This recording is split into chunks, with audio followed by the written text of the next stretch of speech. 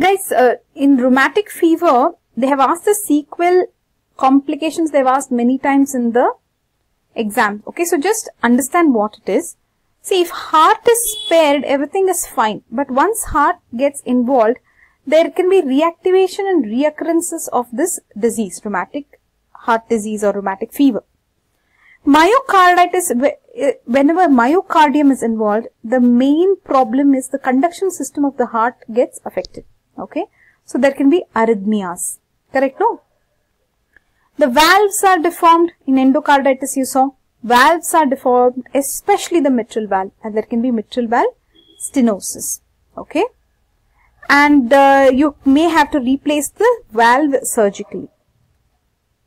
So stenosis means narrowing. Okay, so there may be requirement of the replacement of valve surgically.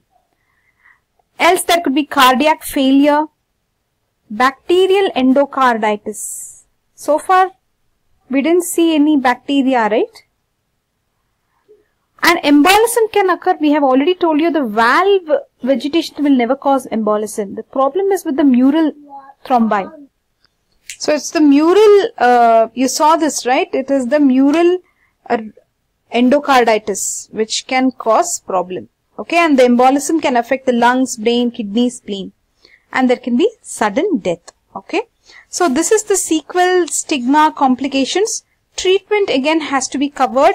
These people usually will be given long-term treatment, antibiotics, etc. That's all we wanted to cover in this video.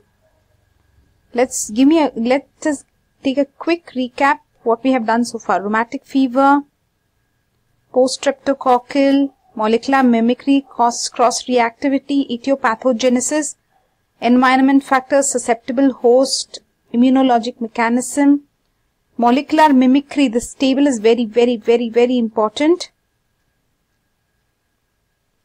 Cardiac lesions, extracardiac lesions, Aschoff nodules, Aschoff bodies, fibrinoid degeneration, Anichkov cells, pancarditis, rheumatic valvulitis, mitral valve, fish mouth, buttonhole,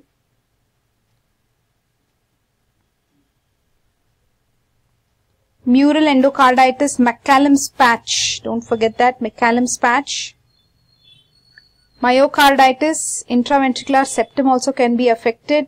Here now we can add that conduction system of heart is affected. PR interval, what will happen to the PR interval? It will be prolonged, correct? Prolonged PR interval, okay?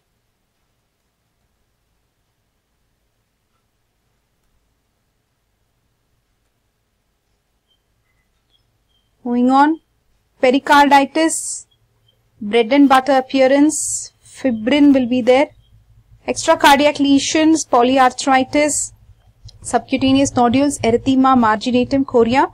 These four will, along with the carditis, they will come as major criteria in revised Jones criteria. Then you have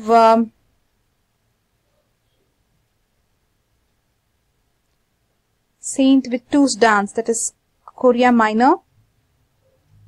Then coming to diagnosis, you saw revised Jones criteria. At least two major criteria and one major criteria and two minor criteria in the case of a streptococcal throat infection can indicate rheumatic fever.